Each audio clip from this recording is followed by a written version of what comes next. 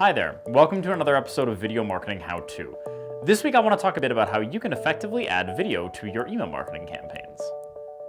Now, I'm going to share with you how we use video in our email campaigns, and it may seem a little bit different than what you're expecting, but bear with me, I promise it'll make sense and you'll definitely see value in it.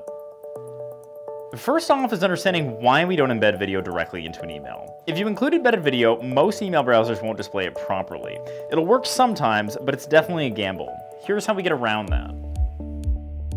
First, make sure your video is on a landing page, whether it's a standalone sharing page, a YouTube link, or as part of a larger campaign. This gives you something to link to. Next, take a screenshot of the splash screen of your video, play button and all. Since almost all email browsers load images these days, this is the easiest way to guarantee that your video will have a visual impression when someone opens your email. Now, add the screenshot to your email and link directly to your landing page. Be sure to mention video in the subject line. It'll increase your open rates by up to 13%. When your audience receives your email, they'll see a big visual screenshot of your video, and when they click on it, they'll be taken directly to a page they can immediately consume your video content. It's as seamless as you can make it, and it works. Our most clicked on links consistently in our email campaigns are video screenshots.